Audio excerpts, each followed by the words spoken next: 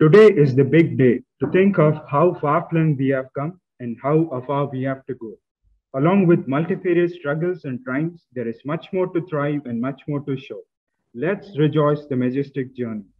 Esteemed participants, a warm, pleasant morning to one and all gathered here. It gives me immense pleasure to extend a cordial welcome for the inauguration of 5-day national level faculty development program on Heritage Management, a Business Perspective, jointly hosted by the Department of Commerce, St. Joseph's College, Autonomous, Tiruchirappalli, TamilNadu, India, and the AICTE Training and Learning Atal Academy. We once again welcome you all to this great 177-year-old Special Heritage A++ institution. God helps those who help themselves. To worship is the door to God's presence. I request all the participants to invoke God's blessings with this prayer song.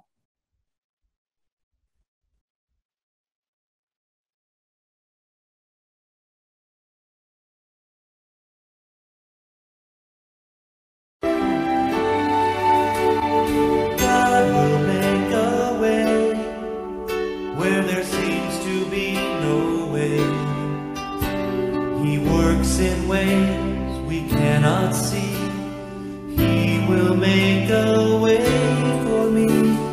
He will be my guide, hold me closely to His side.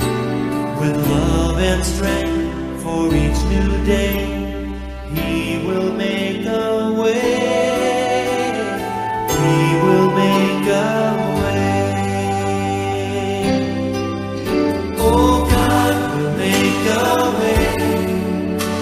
There seems to be no way. He works in ways we cannot see. He will make a way for me. He will be my guide, hold me closely to His side.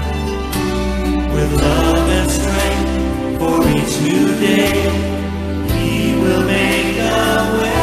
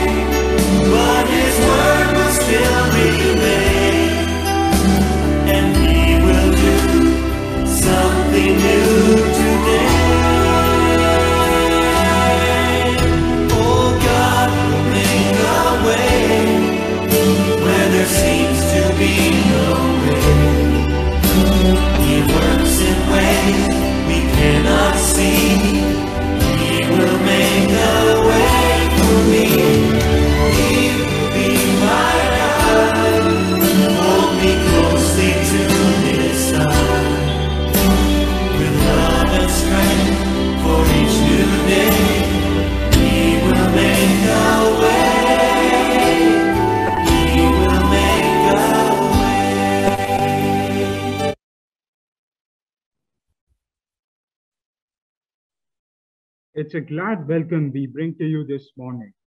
An aesthetic administrator, a man of letters and action. Such an eminent personality is our head of the department, Dr. F.R. Alexander Pravindurai. I call upon our beloved head of the department to welcome the gathering.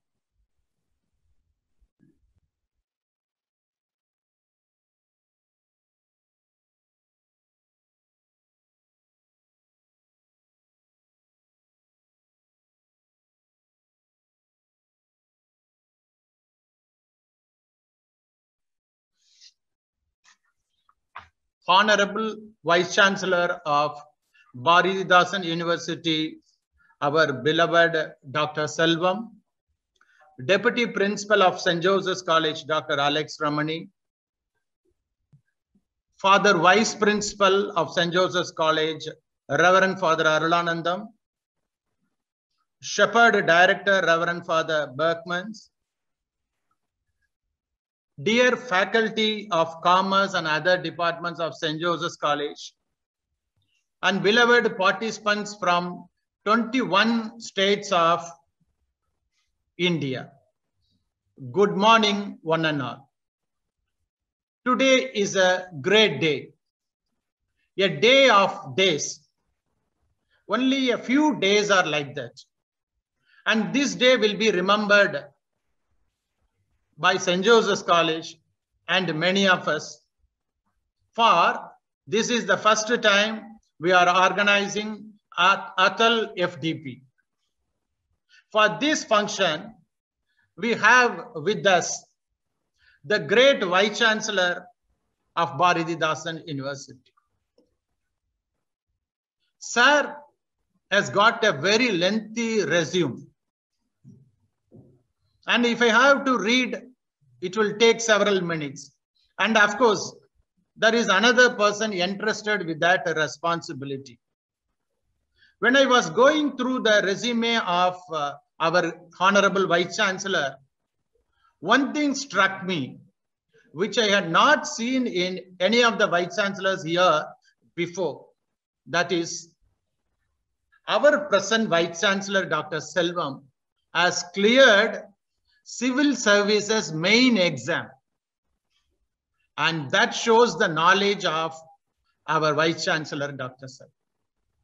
And when it was offered to Vice Chancellor to do engineering, he has declined it.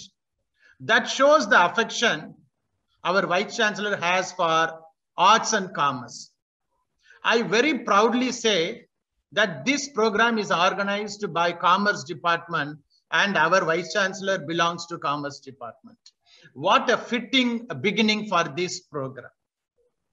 On behalf of 177-year-old St. Joseph's College, and also on behalf of all the organizers of this AICT sponsored online FDP, I very warmly welcome our Honorable Vice Chancellor, Dr. Selvam. Welcome, sir.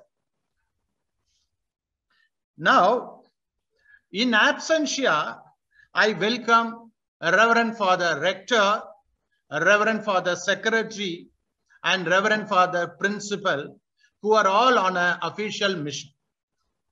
Here we have with us our Deputy Principal, Dr. Alex Ramani, a simple, God-fearing man. On behalf of the organizers of this event, I very warmly welcome you, sir. And we have a very dynamic, workaholic, Reverend Father Arulanandam, the Vice Principal of St. Joseph's College, and now the acting principal, as principal is away with an official work to Calcutta.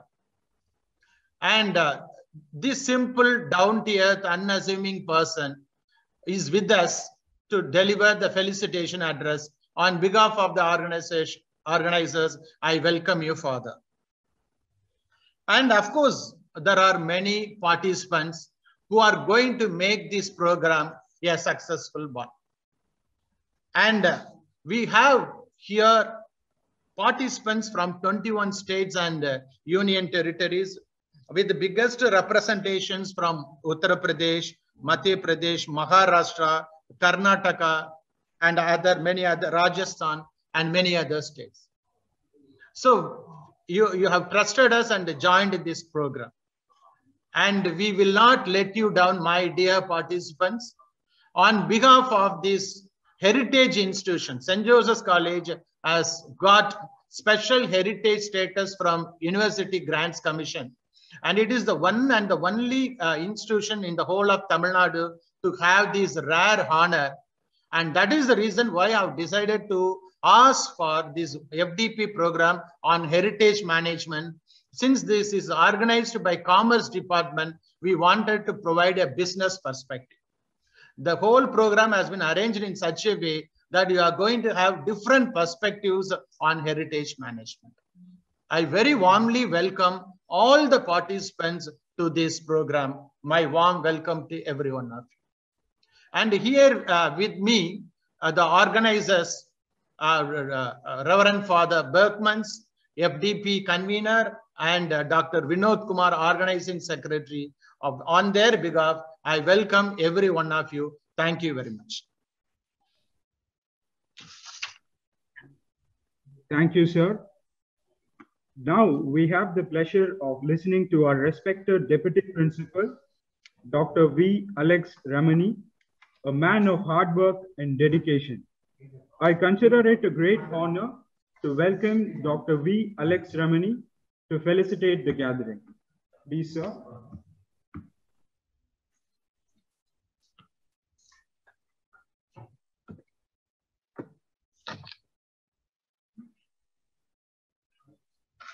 The most honorable Vice Chancellor of the Bharathidasan University, Dr. M. Selvam, the most revered administrative leaders of our college management, Reverend Father Rector, Reverend Father Secretary, and Reverend Father Principal, esteemed Vice Principal of our college, Reverend Dr. L. John Peter Arulanandam, S.J. Respected officials of our college administration, the vice principals, the deans, the heads of the departments and coordinators, revered convener of this FDP and the head of the Department of Commerce, Dr. F. Alexander Praveen Durai. Respected coordinator of this FDP and the director of the Shepherd Extension Department, Reverend Father M. Berkmans, S.J. Revered Secretary of the Organizing Committee, Dr. J. Vinod Kumar, and other members of his team, esteemed faculty members of the Department of Commerce and the faculty members of other institutions who are participating in this FDP. Honorable special invitees, guests, friends, and well-wishers.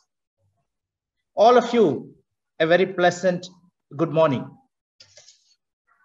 It is indeed a great honor for me to offer you my felicitations on this historic event of the Department of Commerce of St. Joseph's College, a 5-day national level faculty development program on heritage management, a business perspective. At the very outset, I submit my thanks and greetings to the Department of Commerce, ably headed by Dr. F. Alexander Praveen Durai. Also, I place on record my sincere thanks to AICTE that collaborates with us in this FDP. The Department of Commerce is ever keeping up its tradition and legacy. The Department of Commerce had its inception as early as 1948, and nearly 73 years passed. Great stalwarts like Professor Vellur, Professor Veerababu, Professor Benis Fernando, Professor Victor Luis Antoine, and many others in the past contributed their might to take this department to greater heights. Along the lines of these stalwarts, the committed professors of the present times are doing yeoman service to the students and stakeholders and to the society at large. The Department of Commerce has the credit of having produced great personalities in the field of commerce. This FDP is a testimony to the commitment and the teamwork of the faculty members of the Department of Commerce, and to the legacy that they keep up till date. We, the Josephites, feel proud of our 177-year-long legacy of educational commitment of St. Joseph's College, the temple of tertiary learning. Our college has been given a unique honor of heritage status by the University Grants Commission. We are the one in the southern part of India to receive the single honor. Being the heritage institution, we have the moral commitment and social responsibility to propagate the message, heritage and heritage management. That is how this FDP has its theme focused on heritage management. The UNESCO underlines heritage management as the heritage is our legacy from the past, what we live today, and what we pass on to the future. Our natural and cultural heritage are irreplaceable sources of life and inspiration. The heritage needs preservation, stewardship, and promotion. The heritage faces possible threats in the form of human activity as tourism, group conflicts, and so on. Climate change, resource constraints. This FDP is going to throw light on this heritage management from the business perspective. Eminent scholars and academicians are going to enlighten us for these 5 days through their information-filled and thought-provoking talks. Our college principal, Reverend Dr. Arukisami Xavier, SJ, as a resource person, is going to share his expertise with us on the topic institutional heritage on the 4th day. Like that, we have about 14 input sessions. This FDP is going to be a very enriching experience for all of us, I'm sure. We all will cherish the whole dynamics of the FDP. I wish you all the very best. I thank you all for listening to my felicitation address. Have purposeful days ahead. Thank you very much. Thank you, sir. Thank you for your excellent felicitation. Now, I am extremely grateful to have with us our beloved Vice Principal, Reverend Dr. L. John Peter Aralanandam, SJ, a seasoned scholar and navigator of this flagship of knowledge. I take immense pleasure to welcome our Reverend Father Vice Principal to felicitate the gathering. Please, Father.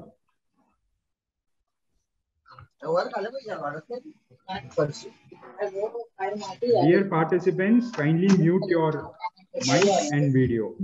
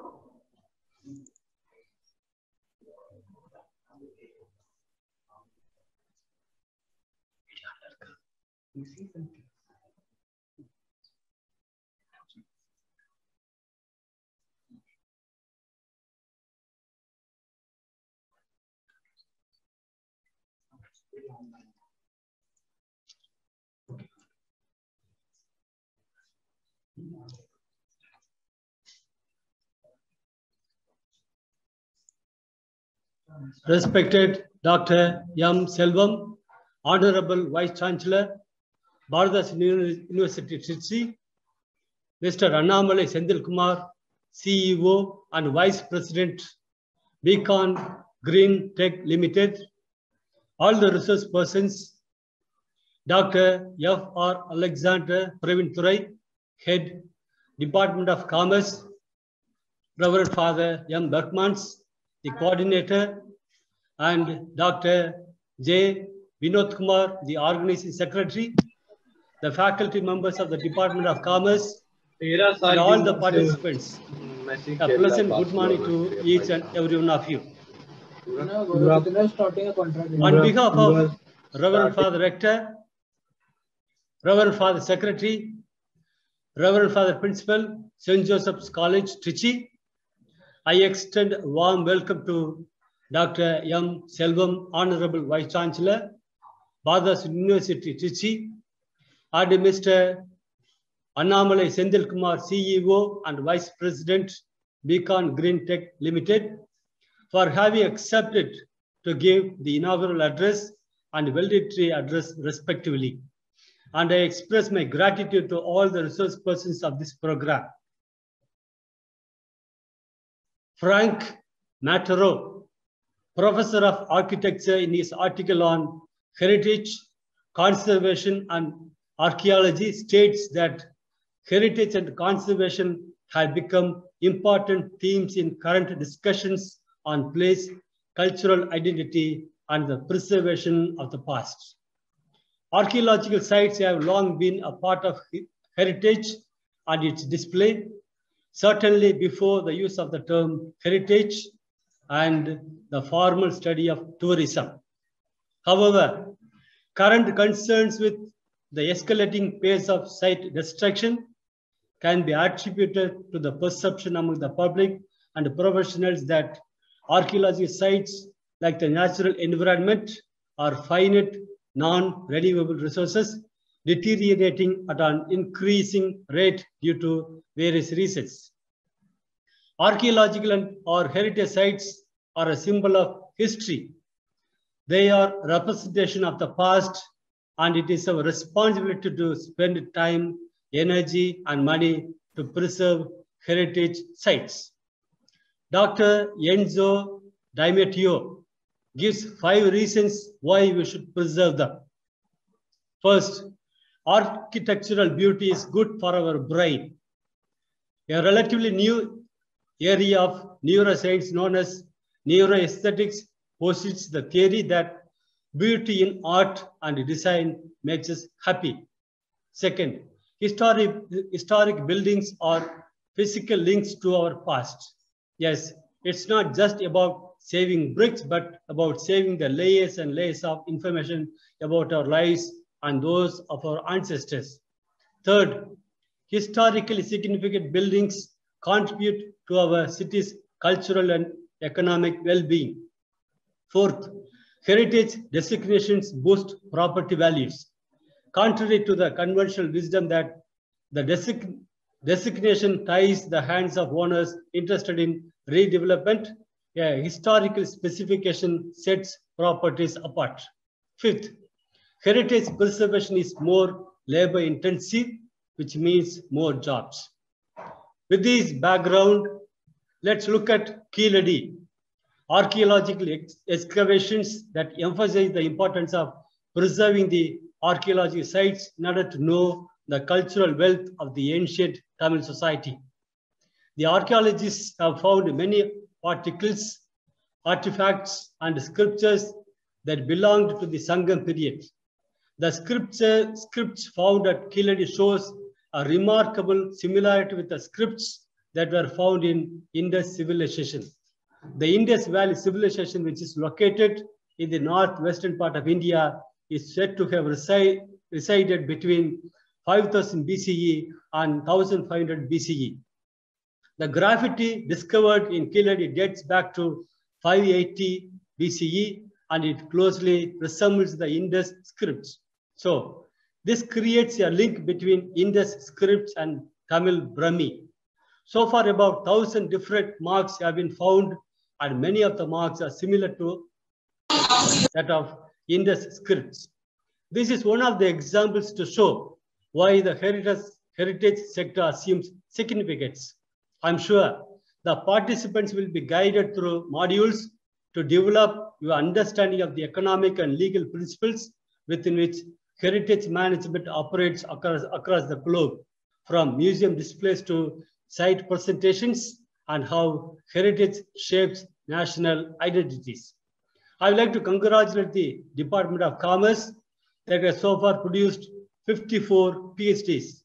Also, the department is the pioneer in the state in introducing various courses, and now the department has added yet another feather in its cap by launching ACCA UK Integrated BCom Honors Program in 2020.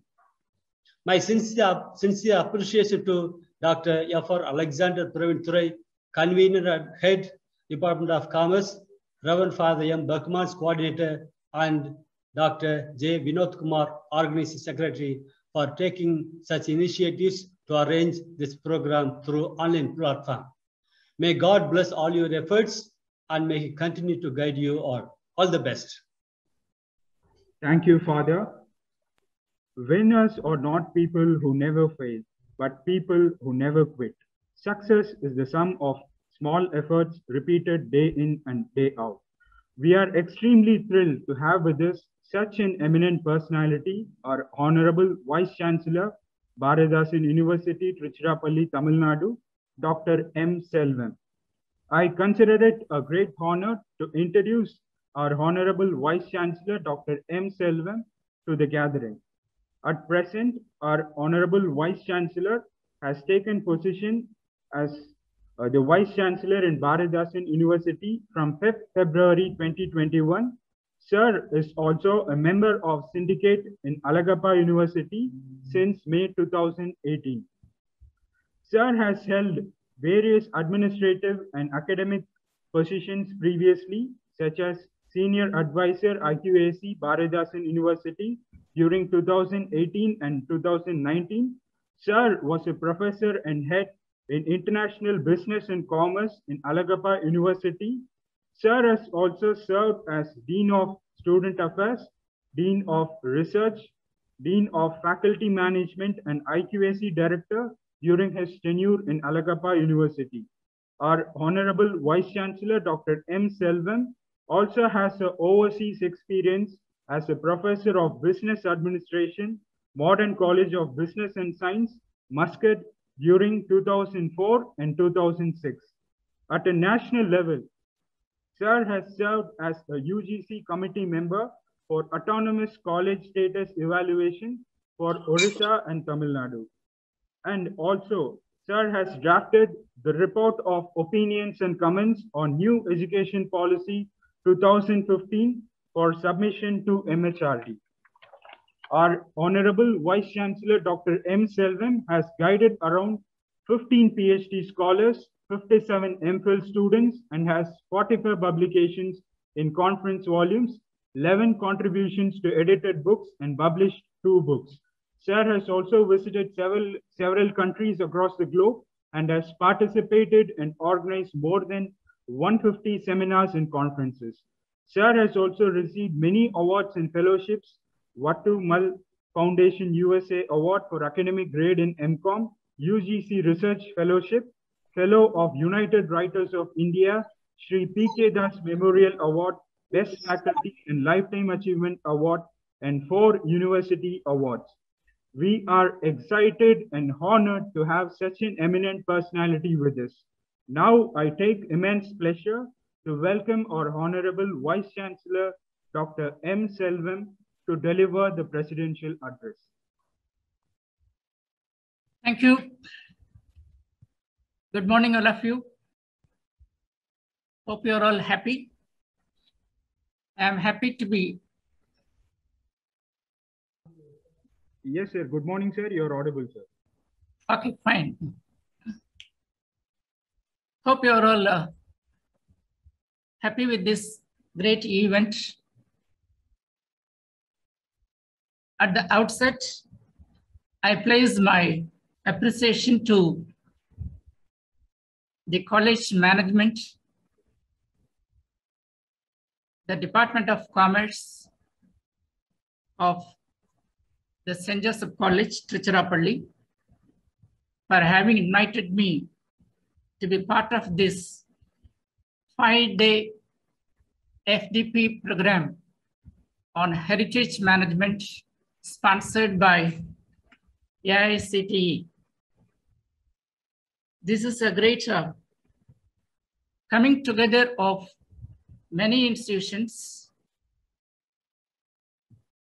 and definitely the outcome would be a really great and appreciable one. I must appreciate all my great colleagues in the college, Dr. Alexander Praveen Troy, the head of the Department of Commerce, the Deputy Principal, Dr. V. Alex Ramani, the Vice Principal, Revered Dr. L. John Peter Arulanandam, and colleagues who would join later for delivering the vote of thanks, and guests to give the inaugural address, the organizing secretary, students, scholars, and members of staff of this great institution. Good morning once again. This is Trichy is a heritage city. Everyone knows that. As a heritage city, the religious symbols of all the major religions of this nation you can find in one place. Just to go to that temple, you can, from the temple, you can see on the west the Holy Cross in the college, St. Joseph College, and with deep south, you can also find the crescent moon tower representing the Islamic tradition. And on the north, you can see the great river, the Kaveri, and also you can see that the towers, the imposing towers of the Hindu temples on the other side of the river. That's how the city is fully heritage city with a lot many symbols of sacrosanctness as listed. Also, we have so many institutions of repute. We have the Bell Bharat Heavy Electricals Limited, BIM, Bharatdasan Institute of Management, Indian Institute of Management, Anna University, of course, Bharatdasan University is there. Several colleges who have 100+ years of existence and great service to the society, and so on. Thus, the city is fully a heritage city. So in a heritage city, to have a conference on heritage management adds great value and significance. And coming to the institution that is hosting this event is also heritage, is known for its heritage. It is a 177 years plus institution, 1844 to 2021, that is this year. So 177 years. So good of this institution. You know, this institution can be depicted by one sentence, A to Z, admiringly benevolent, compassionately divine entwined, facilitative, graciously high intent, justly knowledge learning motivated, niche ordained, perfectly quintessential, reputed service that uplifts virtuously wise, expressively yoked zest. This is a sentence of A, B, C, D, up to Z, all the 26 letters used. So such a great institution It has its alumni or the gem of this country, including the famed the people's president of this country, Sri Dr. Abdul Kalam ji, and so on. Many great stalwarts, scientists, technocrats, entrepreneurs, educationists, and whatnot. So that is the greatness of this institution. So the institution is full of heritage oriented. And finally, the topic is heritage. The city, the institution, and the topic, all the three put together, CIT, heritage entwined. The topic, heritage management, a business perspective, is a deep topic, as the head of the department rightly put. Since this is being organized by the Department of Commerce, the department had gone for a title fashioned around the business perspective. That is very good of you. That's very fine. And I'm sure in the 5 days of our deliberation discussion, a lot more perspectives would emerge, enriching the knowledge of all the participants.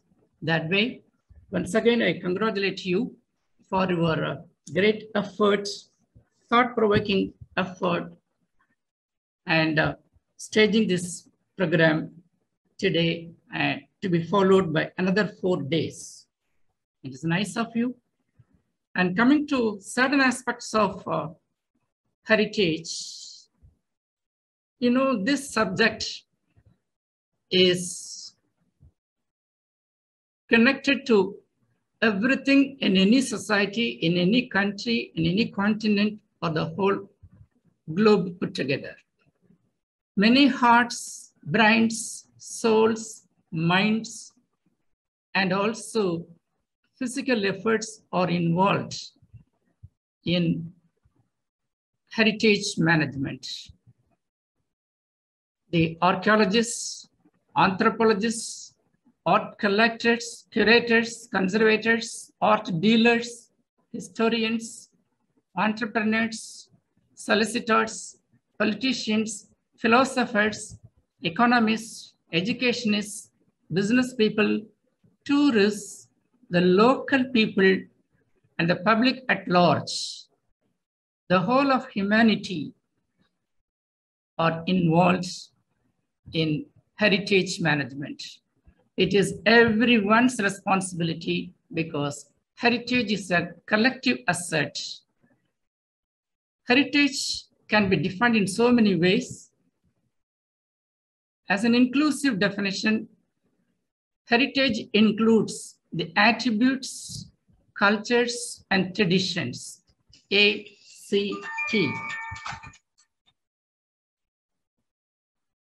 ACT, attributes, cultures, and traditions, that's ACT as abbreviated, of a nation or subnation or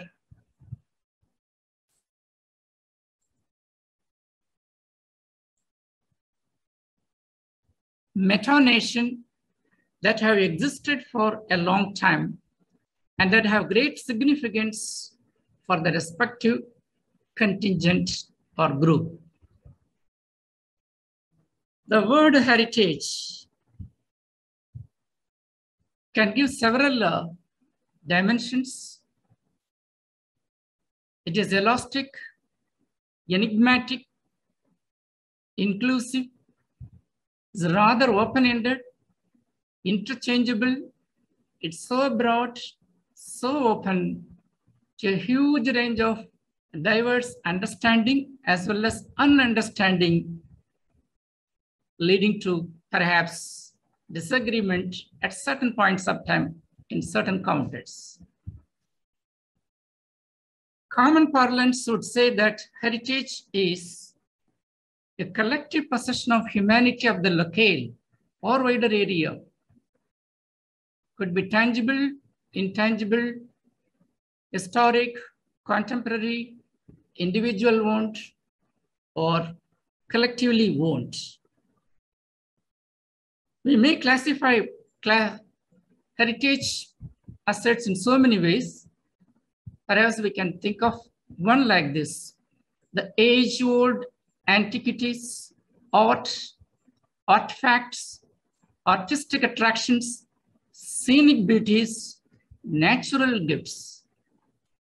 And another one, classic or neoclassic cultural, religious, community, or worshipful objects, places, symbols, structures, resources, treasures. That is one way. Another way, the recent past or contemporary creation or discovery, like our KRD and so many other kind of things, that made an ever-growing societal impact of proud ownership by possession, practice, or propagation. Thus, heritage cannot be defined in any precise way, because greater things don't confine to a small definition, because words limit the scope of anything that is beyond words. Heritage underlies individual commitment and collective action with appreciable legacy, generational transmission, and longing for inheritance. All our heritage properties are our legacy, transmitted by generations in the past, and we happily inherit them to be transmission to the future generation. Heritage needs many focuses. There are certain contradictory aspects involved in heritage management in a business perspective. First of all, heritage sites, places, or attractions.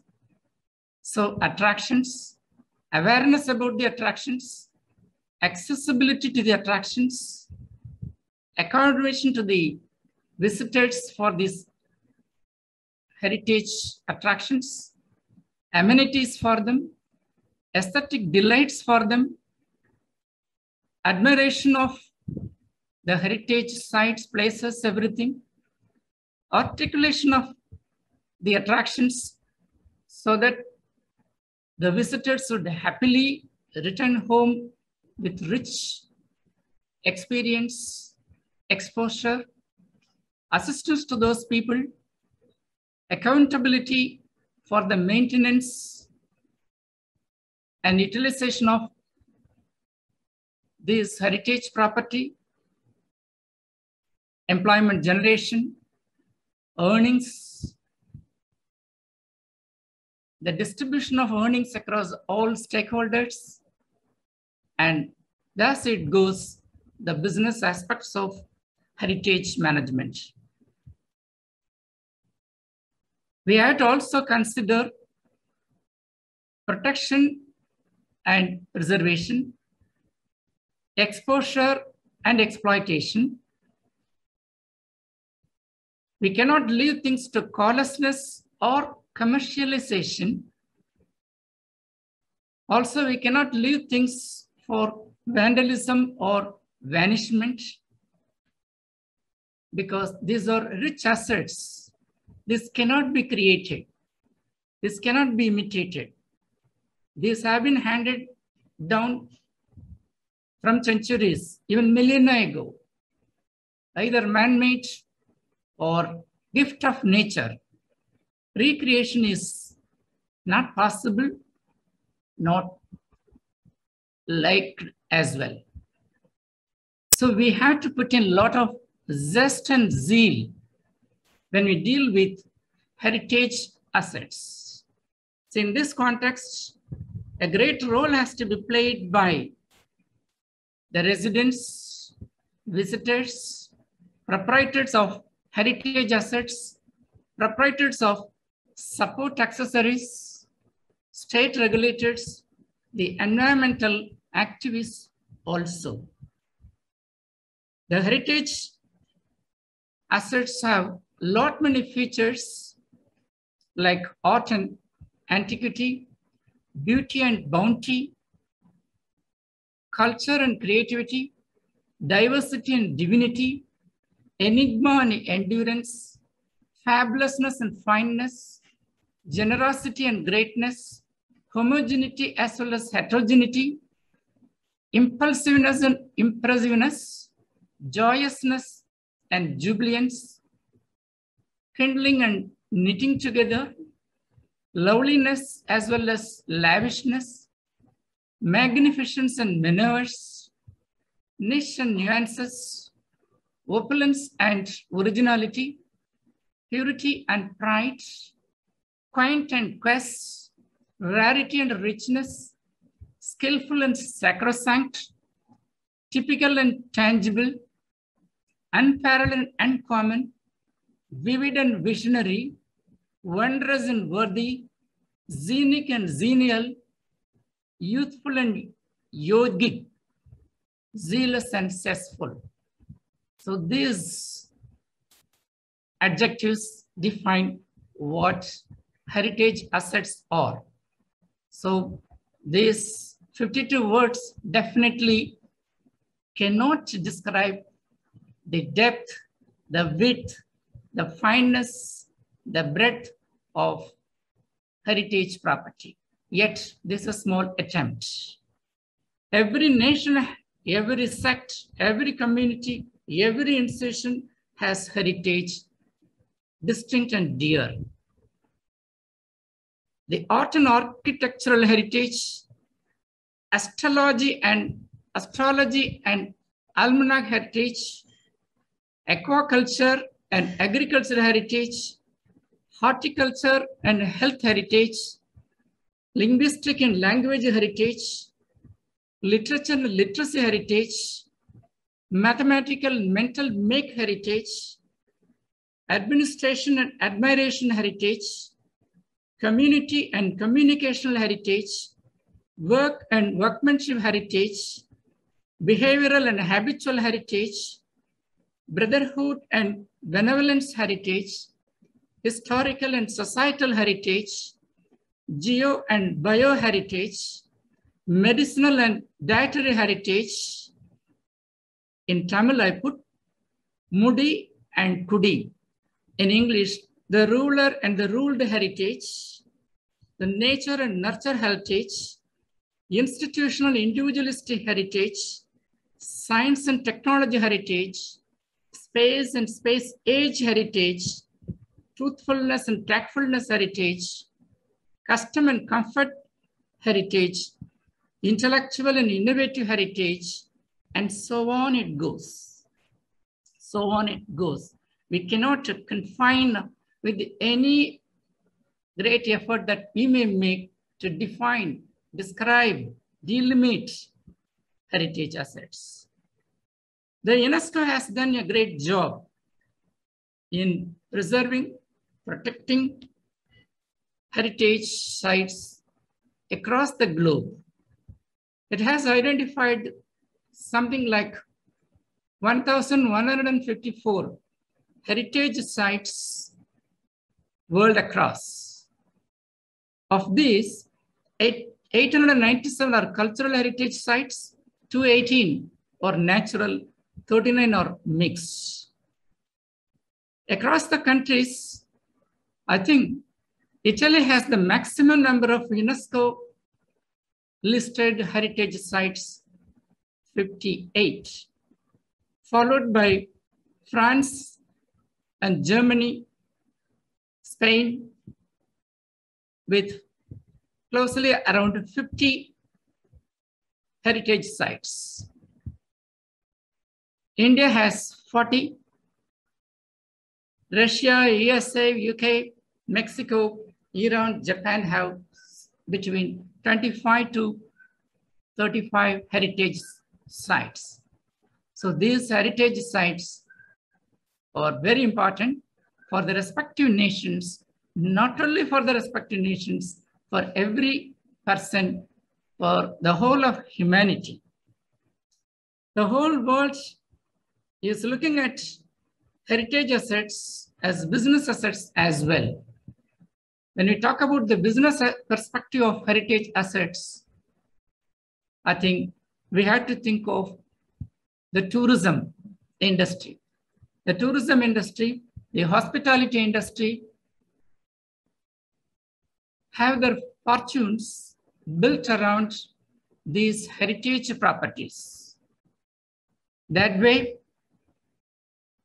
international tourism, domestic tourism, regional tourism have all their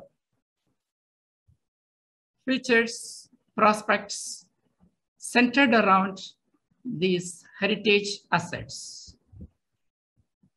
I think in 2019, the world received something like 1.4 billion tourists, roughly 20% of global population. France, Spain, United States, China, Italy, Turkey, Mexico, Thailand, Germany, and United Kingdom have got maximum number of tourists, something in the range of 84 million to 40 million for this, each for these 10 countries. India comes way down perhaps. We could attract only 18 million tourists in 2019. Of course, we all know that 2020, due to this pandemic, the world's international tourist arrivals have declined by 75%. That is 3/4 of the tourist arrivals of 2019 was completely washed away by this COVID-19. When that washed away the tourist arrivals, many fortunes of people whose lives are interwoven with heritage sites also got wiped off. Many people lost their job. We know that the air industry, the airways, the hoteliering industry, tourist guides, and so many kind of things that center around the tourist arrivals lost their fortunes. I think we may have to do a lot more to revive this industry, heritage tourism, and it might take a couple of years, assuming that there is no third wave of COVID, there is no fourth wave, and it is lost once and for all. That's our wish. The earnings from tourism is also pretty good for many countries. Of course, China has bagged something like a $250 billion income in 2019, followed by United States $150 billion. The rest of countries with tourism earnings ranging between $30 and $90 billion each, accounted by Germany, United Kingdom, France, Russia, Australia, Canada, South Korea, Italy. India has also made something like $31 billion earnings in 2019. So this is the business aspect. It has very many dimensions. I know pretty well that in the 5 days, you will deliberate on all these aspects in width, in depth, with a lot of statistics, experiences, and all that. So we all look forward to that happening happily in this great hall. And one way we had to appreciate the COVID as well. But for the COVID, from 21 states, we could not have brought minds, brains, souls to attend this function. So that way, that's a good side of that. So in the bad, we look for the good one as well.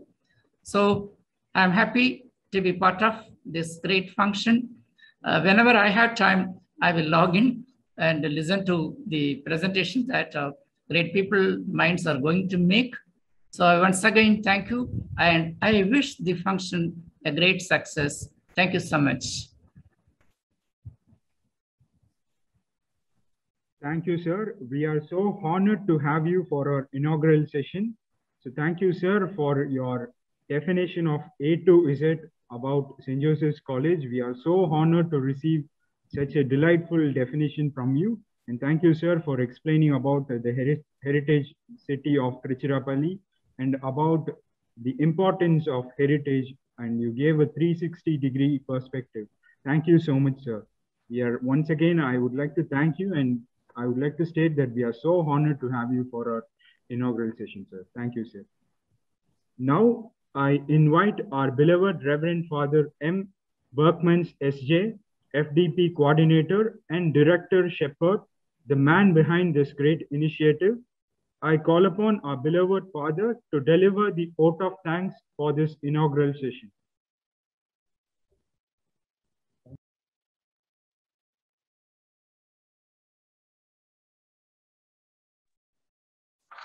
Thank you, Hamilton. Good morning, one and all present here in this online platform. I deem it to be a great honor to propose vote of thanks for this inaugural session. Heritage means, as our Honorable Vice Chancellor said, our past. What we are today depends on our past. Our future will also be influenced by our heritage, the past. Preserving and protecting these heritage and heritage sites cannot be done on a service mode alone. It needs sustainability. It needs to be given a business touch. If not for profit, at least for sustainability, it needs a business perspective. With that perspective in mind, this 5 days FDP, I'm sure, will be an eye-opener to many of us. The deliberations on this platform in this regard will open new horizons for all of us to manage our heritage institutions and sites. St. Joseph's College, along with the Atal Academy, has taken this initiative. This special heritage status given to SJC in 2015 by the UGC will be an added advantage for SJC to deep dwell in this subject. At the very outset, I would like to thank God the Almighty for this continuous presence in our campus and blessing all our efforts. I thank the management, for the rector, principal, secretary, for encouraging all of us to apply for this initiative and execute this FDP program. The leaders have shown us the way and we will steadily follow. Thank you, fathers. I thank Dr. M. Selvam, Honorable Vice Chancellor, Bharatidasan University, Trichy, for spending his valuable time with us. He is a man of wisdom. The very first time we met him for this FDP program, the way he accepted and started speaking about the Atal program and SJC put us all in awe. He is a man of search and research. His social nature, I'm sure, will bring many more laurels to the university and the affiliated colleges. Thank you, sir, from our bottom of our heart. Thank you so much. I thank Dr. V. Alex Ramani, the Deputy Principal of St. Joseph's College, for felicitating the program. His presence is our joy. His unassuming nature has made him achieve many things. His commitment for the institution is ever increasing. Thank you, sir, for your words of felicitation. I thank Father Arulanandam, the Vice Principal of St. Joseph's College, for being with us today. Believe you can, and you are off the way. This statement suits him better, and he is a man of hope. Thank you, Father, for infusing the same hope in all of us through your felicitation. Dr. Alexander Pravindurai, the FDP convener, head of the Department of Commerce, man spirited with zeal and new initiatives. He is the person who spends his energy and time for the college. The whole program is a brainchild of Dr. Alexander Pravindurai. Thank you, sir, for being such a resource to our college and to the department. Thank you, sir. Every accomplishment starts with a try. This has been well experimented with Dr. Vinod, who is making all the arrangements for the success of the program. I thank him in a special way. Thank you, sir. I thank all those people who are involved in the FDP program, namely the MCs, the technical assistants, and all others. May the benevolent Lord be with all of us and bless us always. Thank you. Thank you, one and all.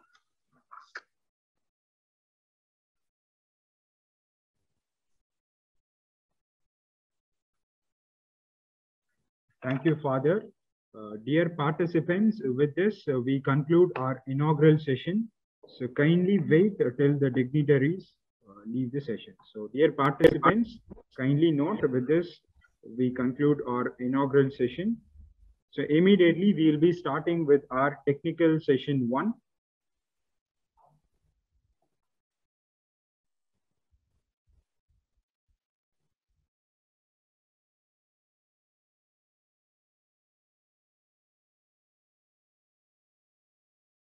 Note, with this, we conclude our inaugural session. So immediately we will be starting with our technical session 1.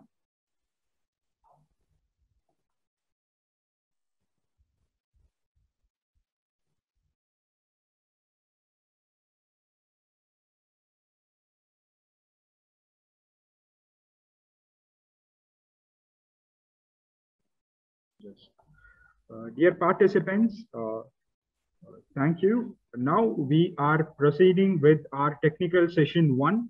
So before we proceed, I would like to give you a set of instructions. So please stand by for a few instructions.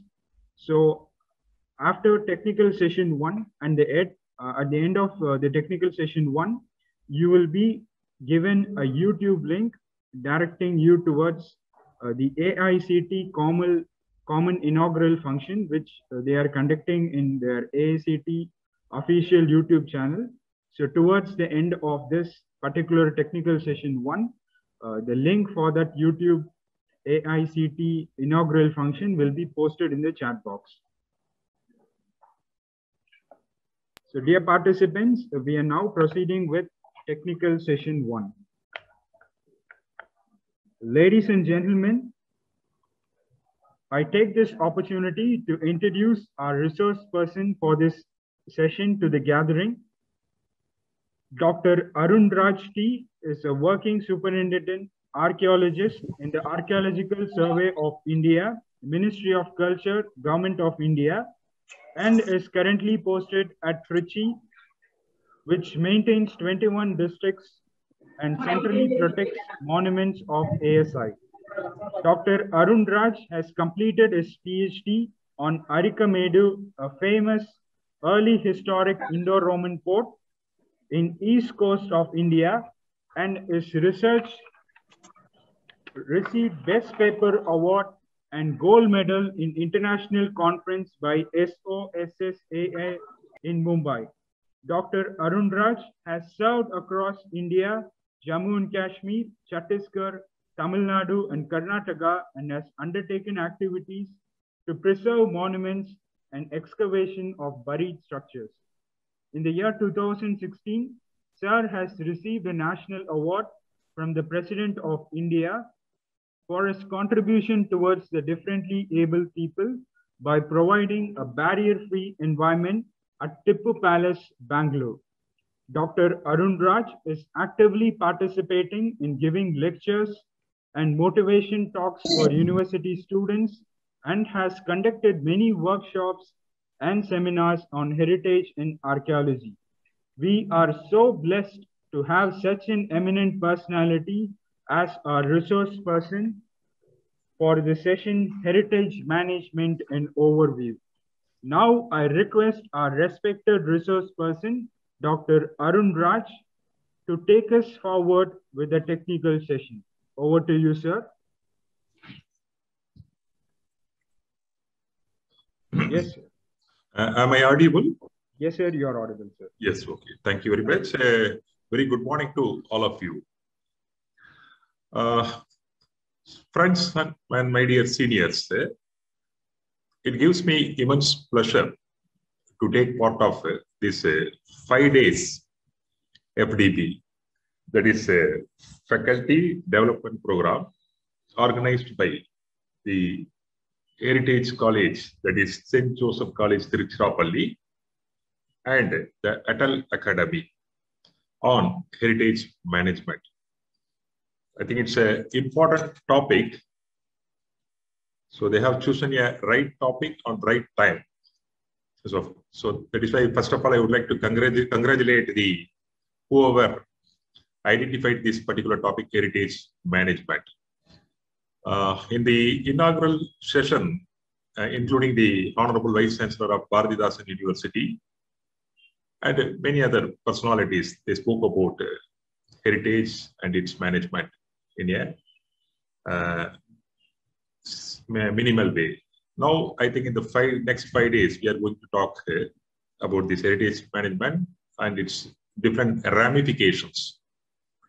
So first of all, I would like to also thank the Reverend Father of this St. Joseph College Principal, Dr. Arogya Swami sir, and his colleagues, as well as Dr. Vinod Kumar, Commerce Department, St. Joseph College, and the authorities of the St. Joseph College for providing this opportunity for ASI Tiruchi Circle. But the bond between the ASI Tiruchi Circle and St. Joseph College is not new, particularly in the promoting the heritage aspect. We are doing, when this office was attached earlier with the Chennai Circle, the parent office, that time itself, we are doing a lot of cultural awareness program in order to promote the heritage of this locality. And then interestingly, after the bifurcation and the establishment of new circle in the name of Tiruchi Circle, right now it is functioning from the main guard gate area of Tiruchi.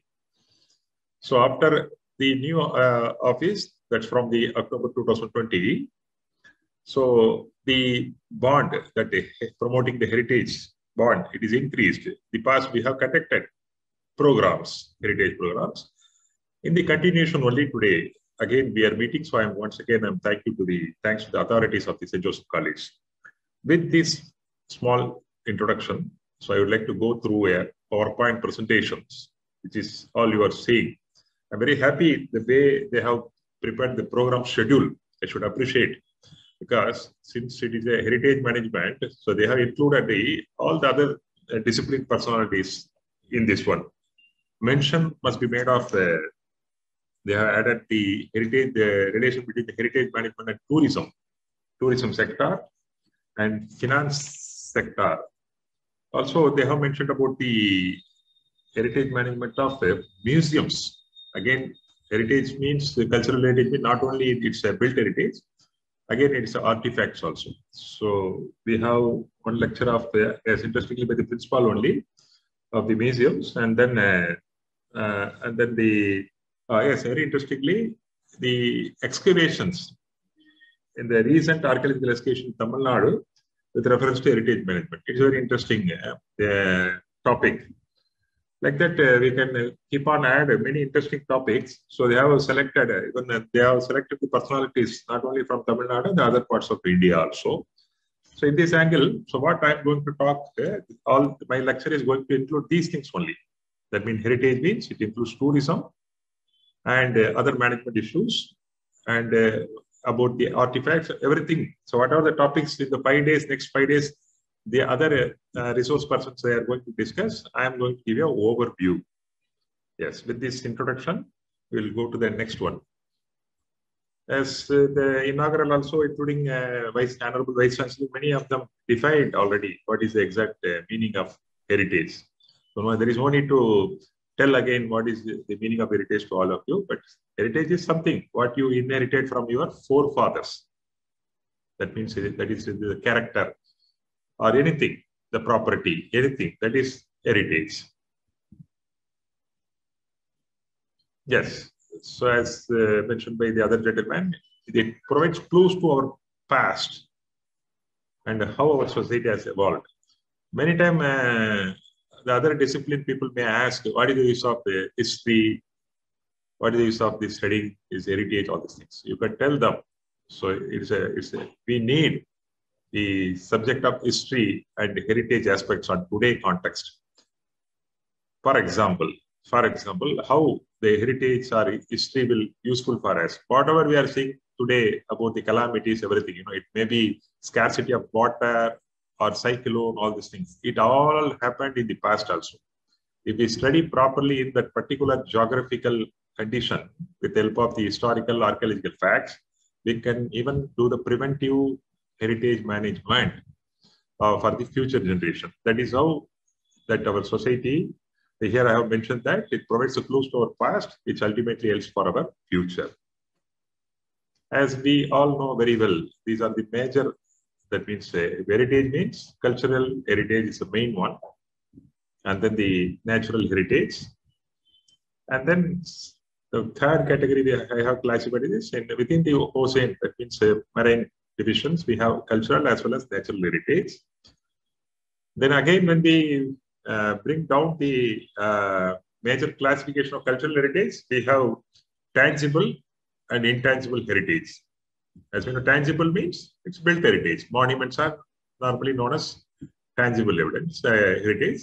Intangible means the other rituals and cultural aspects related to the main heritage, that is intangibles. Let us see one by one. The same thing, what I have briefed, tangible, the definition, and intangible and natural heritage. These are some examples for the natural heritage, that means built heritage. That means, tangible heritage, built heritage. Intangible, as I mentioned, intangible means anything, rituals, folklore, everything, what we are doing today. That means, for example, in a simple sense, if you go to the temple, if you see the temple of Tanjavur Brihadishwara, it is a built heritage. If you attend the puja, if you attend the cultural program, anything which is going around that temple, that is intangible. Again, these are the natural heritage. These are the underwater cultural heritage. Why I have given this Mahabalipuram Shishore temple photo? Because what we are seeing, this Shishore temple is only one. But as per the legends, total it is, the place is known as 7 pagodas, that means 7 temples. 6 are still in the ocean, only 1 is existing. So then, who are the custodians of the heritage? Custodians of the heritage means in any country, if we go, only two divisions only. One is government, another one is the private bodies. So as far as the India is concerned, if you see government means it's central government, that is mainly our organization, or the custodian of the heritage. And then the equally important is state governments. That means archaeology department of state governments, as well as the history departments in the universities. Yes. Come to the private bodies, that is non-government organizations. Mention is made of organization. I have given just example only. There are many other organizations. They are also equally important, like the same intact. Yes. Here is one more NGO is the Reach Foundations. Like that, as I mentioned, if you go to any region and any district level also, we have NGOs which are doing commendable job on preserving our cultural heritage.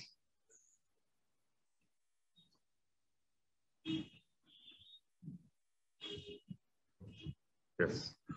So coming to the our organization, Organization of India, no need to mention much, as you all are aware of the organization. It is a apex body for the heritage matters in India. It is an attached office under the Ministry of Culture, which looks after the preservation and conservation of the nationally important monuments.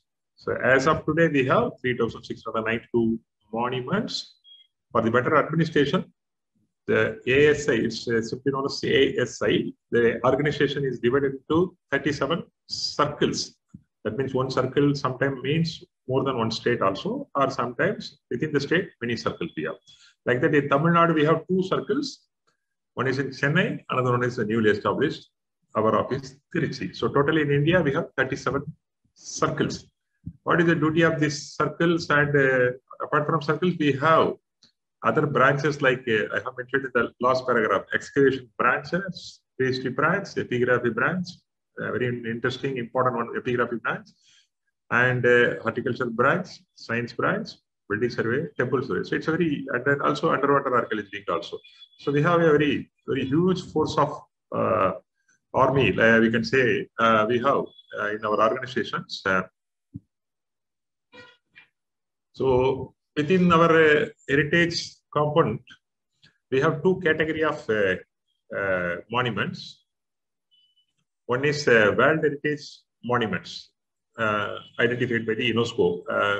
I think our Honorable Vice Chancellor briefed about the number of monuments in world context and in Indian context. And within India, how many natural, how many cultural, all these things. The same thing I'm going to repeat. So we have 2 categories of monuments. One is the World Heritage category of monuments. Others are the same, equally important, but we used to call as centrally protected monuments or sites. Sites means it is not a built. You cannot see any structure form. It is mainly of prehistoric nature or burial grounds. Yes. So I think many of you know that because of the 1972 UNESCO convention only, they have given importance to the identifying the important outstanding universal value monuments. Accordingly, only as on today, we have 40 World Heritage sites in India. 32 are cultural sites, including the 2 latest added sites in the last month. One is the Ramappa Temple in Telangana. Another one is from Dholavira, Harappan site from the Gujarat. So adding 2 sites, we have as of today 32 cultural sites, 7 are natural, and 1 is mixed. Mixed means it has both the cultural and natural elements. So total we have 40 World Heritage sites. As rightly pointed out by the Honorable VC, the numbers are very less compared with a small country like Italy and Iran. We have very less number only. But whether we need really that World Heritage tag for Indian heritage, all these things, it's a matter of debate. So these all are just to give an idea only. I have put these slides. You can see this little outdated only. So you can see the map and the selected sites, including the natural sites. These all are also list of. You can see the left side World Heritage list. The right side you can see the tentative list. As all we know, first it will enter the preliminary stage in the tentative list only. Automatically, it will come shifted to tentative to the permanent list. That is a World Heritage list. That is how the 2 sites, as I mentioned, that Ramappa and Dholavira, earlier it was in the tentative list. This year only it went to the permanent list. Yes, coming back to the World Heritage sites in Tamil Nadu, particularly in southern Tamil Nadu under Tiruchi circle, we have in the name of great living Chola temples, these 3 important heritage structures. I think many of you must have visited the famous Tanjavur big temple, one of the supposed to be the India's tallest temple.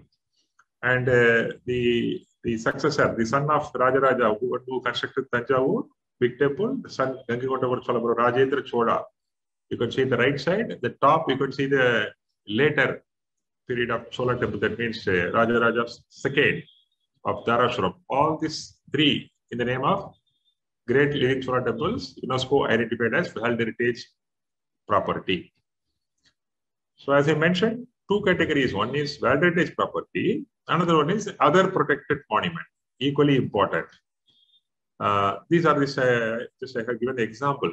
You might have seen the Vattakotai near Kanyakumari, international tourist place, and then the Kodumbalur in Puthukottai, and Srivilliputtur Mahal building, and then the famous the Ajanta of South, that is Chittanavasal cave temples. These are the other protected monuments by ASI Tiruchi Circle. We have totally 162 monuments at sites. This circle is protected. So how, for the betterment of the heritage management, so we have different criteria for its management or preservation aspects. For World Heritage monuments, we have more rigid management plans and conservation plans. Equally, we have other categories also. Like here I have given ABCD categorization. A means it indicates again the World Heritage. B indicates the Others monument. That means others means something like ideal monuments. We have identified nearly 100 monuments. So in India, so there also we are providing the basic amenities in for the visitor and tourism point of view. C is the ticketed monuments. In out of 3,600 monuments, we have very less number of ticketed monuments. If you go to Mahabalipuram or any Ajanta, any other place where worship is not there, we are collecting the ticket also. So that comes under the C category. So the monuments not covered in A, B, C comes under the last, that is D category. Apart from that, for our convenience, we have categorized into the one more category, that is known as the most priority and priority monuments and sites. Most priority means if a monument lying in the urban area like Chennai or Kanchipuram, right? So there it's very difficult to do the preserve that heritage, the surrounding areas particularly. So managing those heritage property, which requires more attention. That is why we are classified into most priority and priority monuments. Yes, the same thing only. What I mentioned now, it is again detailed here. So then let us come to the main area. That is, what are the major problems we are facing, Archaeological Survey of India, Central Government Agency, and how we are managing. Those things in the coming slides we'll analyze. Yes.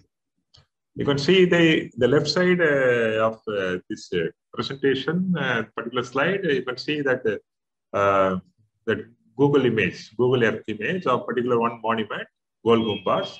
You can see three colors, coloring. One is red color, surrounded by circled by the yellow color, and circled by the green color. The red color circle is indicating that is a protected area.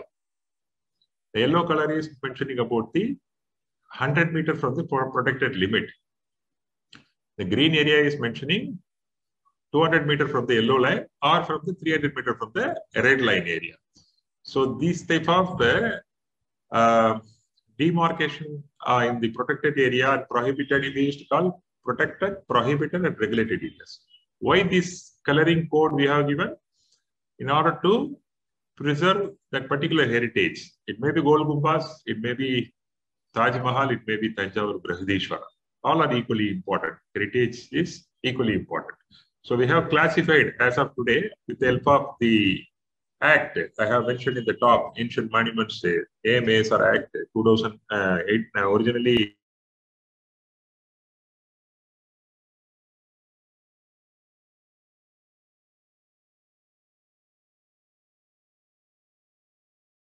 this type of circles, but it's very, very difficult. Here you can see it looks nice, these circles, but practically when we go and earmark this area to control, to regulate the modern construction, it's practically very difficult questions. It includes district administration's part also, the law and order part. So what are the problems we are facing? I will again elaborate in the coming slides. The right side you can see the World Heritage site plan of the World Heritage property, Tanjavur Big Temple. You can see in the top, it's written core zone and buffer zone. Core zone and buffer zone. Yes. Core zone and buffer zone. Here you can see this is the core area. That means the original monuments all are here. Here it is the temple is the main temple. So whole area is the core zone. The another color buffer zone I given. This is the buffer zone. So in the World Heritage Property, UNESCO, they have identified this type of divisions, core zone or core zone. For our convenience, we have identified this type of circles. Yes. So these all are the important main factor for Archaeological Survey of India for defining the heritage and its surrounding area.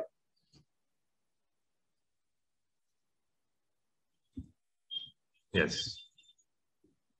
Another important and aspect in the 21st century where we have to concentrate on the management of heritages, that is disaster management. As we know, India is very prone to that earthquake and other natural calamity zone.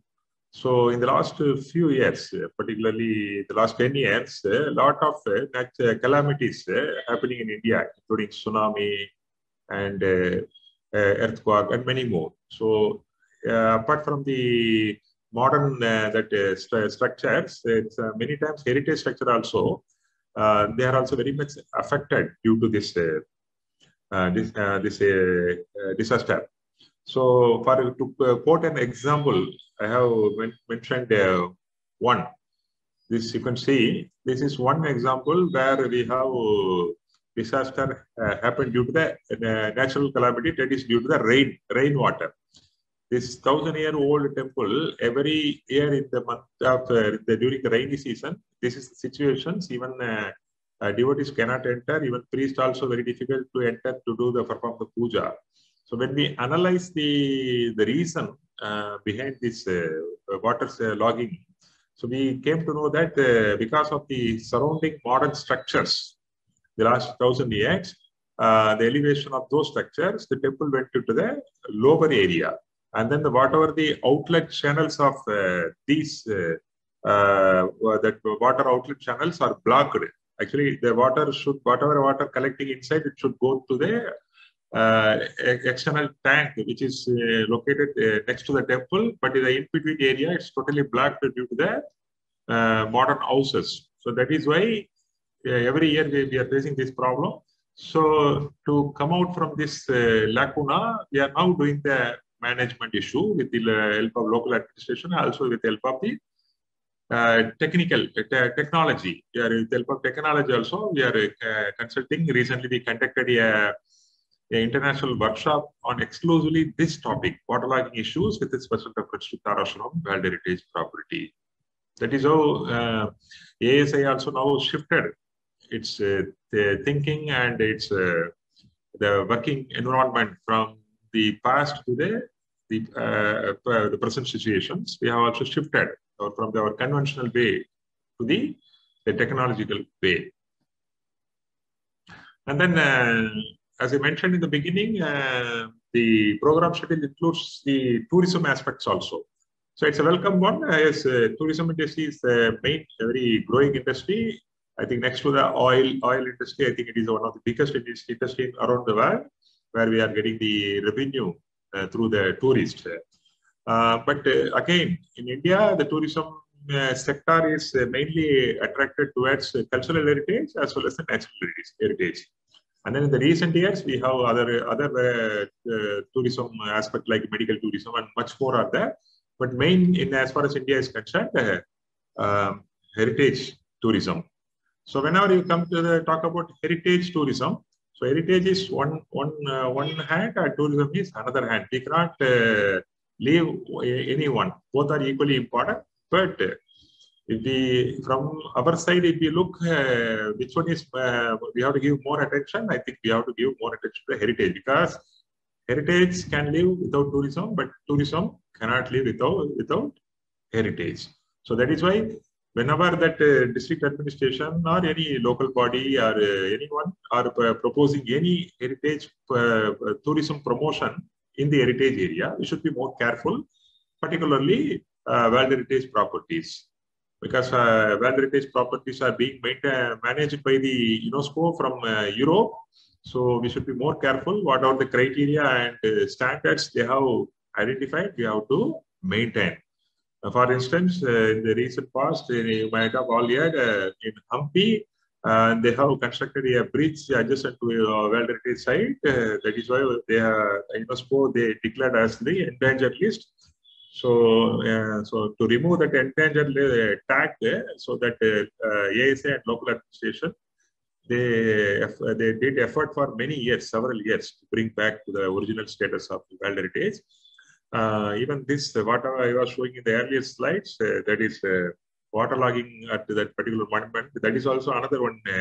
It's some sort of endangered one only, because in Europe, some of the monuments brought into the list of endangered because of waterlogging issue in their countries. So these things, while doing, showing that tourism aspects, we should be more careful.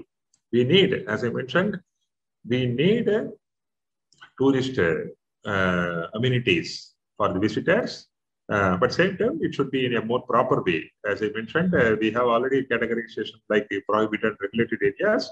So we have already earmarked what are the facilities should come within the heritage place, what are the facilities should come in and around the heritage place. All these categories, ASA, we have well earmarked. The same way, as I mentioned, we have to give the world standard amenities. And then how we are going to achieve these things to the tourist as well as the stakeholder with the help of creating awareness program only. So this is one tourist amenities we have recently provided at Tanjore Big Temple. It's an illumination at the night time. You can see you can appreciate the way it looks. Big Temple Tanjore, World Heritage property. As I mentioned, we need awareness, cultural awareness activities. So ASI under Ministry of Culture, it is periodically doing the different awareness activities during different occasions, through cultural programs, wherein we are involving the children's, mainly school children, as well as the college students. That is how, as part of that cultural program only, in Tiruchi, we are doing with many colleges, particularly the St. Joseph College. Through publications also, we used to popularize our heritage. Then, as I mentioned, ASA is an apex body in India for preserving the heritage. Okay. So apart from us, there are other organizations also, like I mentioned, the INTAC and other NGOs. They are also doing appreciable job in preserving our heritage and its management. But what about unprotected monuments? Particularly, what is unprotected monuments? That means a monument which is not neither by the government or nor by the private body. So it's neglected. It is in it's in a very bad shape. Those monuments are generally known as unprotected monuments. So as I mentioned, the ASA is doing good job. State government also doing a good job preserving the heritage. But regarding the, as I mentioned, the unprotected monument only, in the name of vandalism, all these things, all the destructions are going on. This is the brief statistical data I have given. ASA protected monument, 3,692 as of today. Monument sites protected by the state archaeology in each state. For example, in TamilNadu, we have 93 sites. Like that, if we keep on add all this state-wise, state government protected monuments, it is totally only 5,000 only. 5,000. But as I mentioned, unprotected monuments are more than 2 lakhs. So who will take care about these monuments? So it's a very big challenge among us. So in the coming slides, I will show what is the condition of the present day unprotected monuments. These are the list I have mentioned, protected by the state governments, respective state governments. You can see 2 unprotected monuments. Interestingly, these 2 monuments in the Tiruchi region, one is Kailasanatha temple in the Tirupattur area, Tiruchi, another one is Kottamangalam near Lalgudi. You can see looking at the photo, you can see the importance of this architectural edifices. The Kailasanatha temple in the left side, it looks like same Kanjipuram Kailasanatha temple. Is it so? Yes. Like that, the right side, that brick temple with the Vesara, that Vimana, it is also very rare in Tamil Nadu. So These are the examples. These two monuments are right now in with the HRNC department, but unfortunately they could not do the proper conservation of these heritages. So that is why they now requested us to do conservations of the heritage.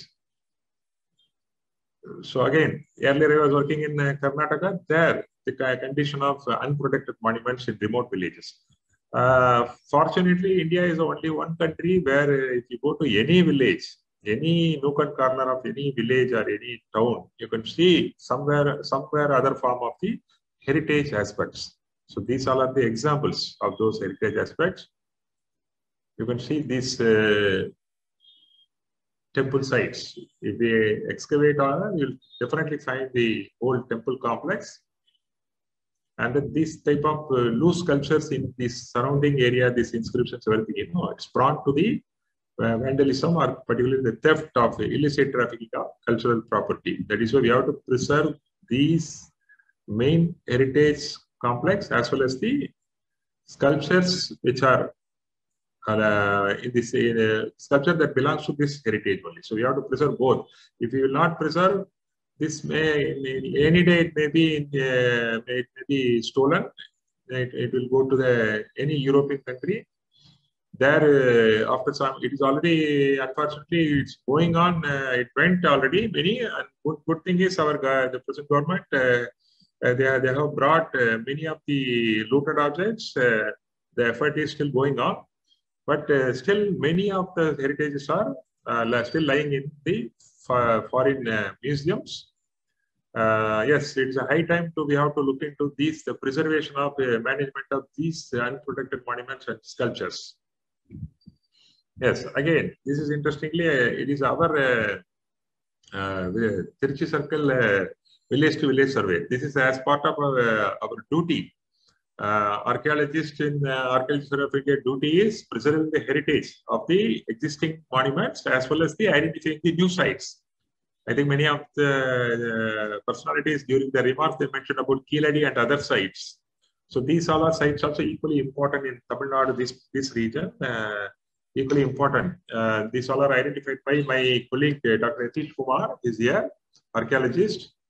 So they have identified, for example, here you can see the urn burial of around 2,500 to 3,000 years back.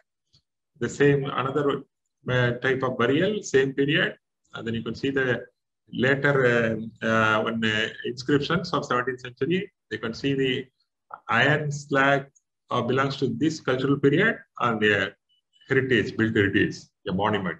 So these all are the surveys we used to conduct taluk wise. We used to take one taluk and used to go keep on going village to village, and wherever we have come across this type of preliminary evidence, we used to document. If out of these documented one, if we feel more potential one, then we will propose for further investigation in the form of extensive exploration or excavations. So, as I mentioned that we should now provide our attention, give our attention to that unprotected heritage. So why these heritages are not cared? Because of no clear policy act related to because the existing act, everything is more of the protected monuments. It speaks very less about the unprotected monuments, and also the lack of awareness among people. They normally they do not know about their rich heritage. They may are aware of the modern temples or some 100 years old, they're Kuldevadas, but they are not aware of some of the 1,000 years old temples are lying in their locality and how to preserve it. So something with the help of technology, we have to introduce a device, a method to document these unprotected monuments so that we can at least save them. Also, we can save those sculptures are abandoned in this locality. Yes, this is another aspect of heritage I would like to emphasize here. So we all are talking about the heritage management and preserving the heritage for the posterity, for our future generation. But future generation, the society not only includes people like us, also the people like them also, what you are seeing in the photographs. differently abled people. So we have to think for the betterment of their livelihood also. So to achieve this goal only, Archaeological Survey of India nowadays introducing this type of barrier-free environment, that is providing the tactile pathway, special pathway. You can see that special pathway here. You might have seen in the airport and railway station, the special pathway, particularly for the differently abled people, that is the blind people, for them. So we thought of providing these facilities. So also in the providing these braille signage. You can see touching the monument is not allowed. It is prohibited. But here, blind boy is touching and feeling about the heritage. It is octagonal pillar, all these things. So once he will remember this aspect, so he will never forget about the heritage. That is these all are the need of you can see these three girls who are visually impaired. They are when we introduced the systems in Bangalore, Tipu Sultan Palace in the Bangalore city, it received a very warm response, very huge response, because these girls read it like us very fast about the historical information of this building, and then with the help of this tactile pathway, they very easily they walked and reached these heritage places. So these all are the we need the coming years in the heritage places. I think this facility we can give not only in the heritage places, in our office complexes also. Yes. So as I mentioned, the need of our is village to village survey. What we did, what I was showing in one slide, village to village survey, we need in a large scale. And then whatever these sculptures identified through village to village survey or the unprotected monuments, I mentioned 2 lakhs monuments are there in India. So how to preserve those heritage places, 2 lakh places? It is not possible government body or any local body can do it. We don't have that much resource. The name of funding or the human resource we don't have. Then it's a duty of the stakeholders, the local people, as well as the district administration particularly. That is why in India, interestingly, we have district level heritage committees in almost all the districts, which is being chaired by the district collectors, DM. So it is a duty of a district collector to conduct periodical district level heritage committee, wherein they can discuss about the recently identified these sculptures and temples through village to village survey, or the unprotected temples are lying in their locality, with by conducting the periodical meeting, wherein they can discuss about the available space to shift those loose sculptures which are prone to that vandalism or theft. So they can install something like a museum inside a permanent structure, so that it will act as a sculpture shed or museum. Same time, the security aspect also, it is very much important. So for that only we have to document these sculptures, we have a NMMA data, that means National Mission on Monuments and Antiquities format. With the help of that format, anyone can document the loose sculptures are lying in the area. As I mentioned in the beginning, the participation of the young generation is very important in today's context of preserving the heritage. So that is why we are conducting a lot of activities with the help of these students to promote and preserve our heritage. Also, we have to popularize, or we have to sensitize the local population about to take care of their protected and unprotected monuments located in their locality. Yes, regarding the cultural awareness program, I already briefed. So coming to the end, it is our duty, that is protecting the protection and safeguarding and management. Even though we are doing, governments are doing, but it needs more policies and measures and capacity buildings. Capacity building means what we are doing now, this 5 days program. This is also, in my view, it's a capacity building measure only. So we have to do, universities and colleges, institutions, they have to do more capacity building. They should involve people related in that particular respective field. They should involve the students also. So that is how we can protect our heritage. So that is why I have mentioned this through the last few slides. What are the conservation and preservation problems we are facing? Because our problem in the central agency is different from the others, maybe different from the state. Also the universities, because universities and colleges, they are teaching about the heritage management. I am happy to see in many colleges nowadays they have a master degree in heritage management. Yes. So what they are talking in as a theory form, they are doing here in a practical form. So, but there is a much difference between the theory mode and the practical mode. So whenever we are doing a conservation of a particular heritage structures, we should be keep in mind about the various aspects. That means we have to keep in mind about the, we should know about the original history of that monument, also the material used for those monuments. Sometimes those materials are not available today. So we have to specially arrange those materials, we have to prepare those materials, and then we have our own conservation policy are there. So we cannot anything recreate which are missing. So only we can restore the heritage wherever requires. This type of lot of complications are there. That is why I mentioned that it is very clear that heritage management and conservation that the programs are in India are very complex and dynamic. Because in a country like India, it's very, very difficult. If you go to any region, you can see the different architectural or heritage remains, but which are sometimes it is a vernacular architecture. So sometimes you can see the influence of other region also in the architecture.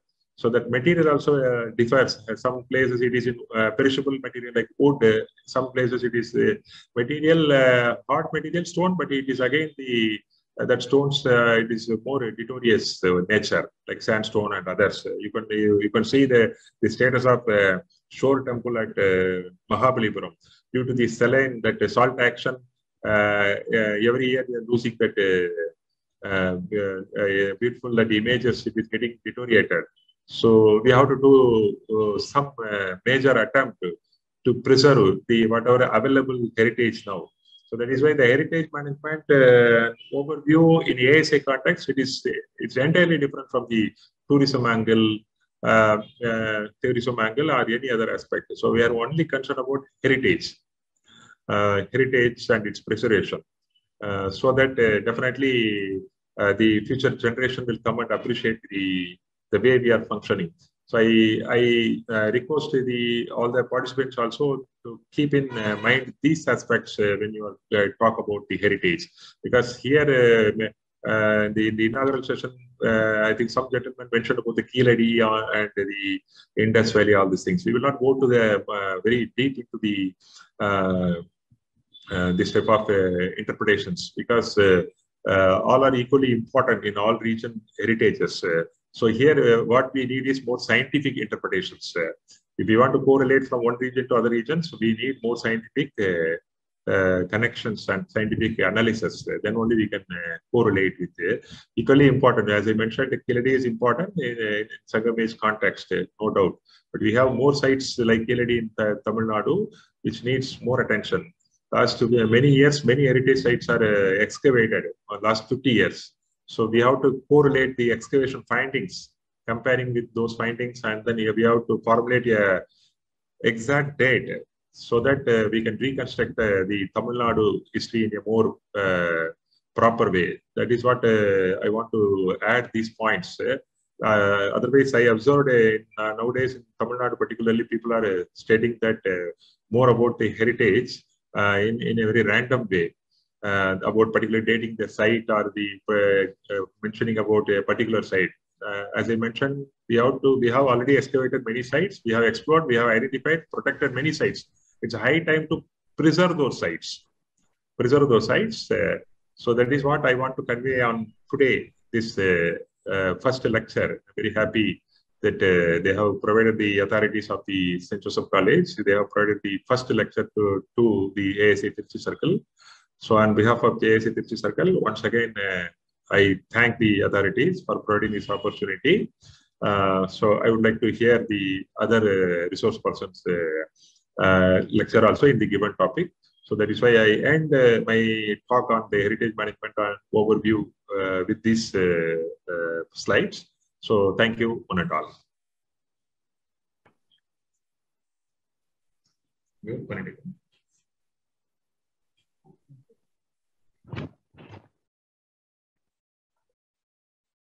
Thank you, sir. Thank you, sir, for your excellent presentation on heritage management on overview. So you have completely covered from the basics, starting with why heritage management and especially about the ASI's work. So we got a very good perspective from an internal perspective about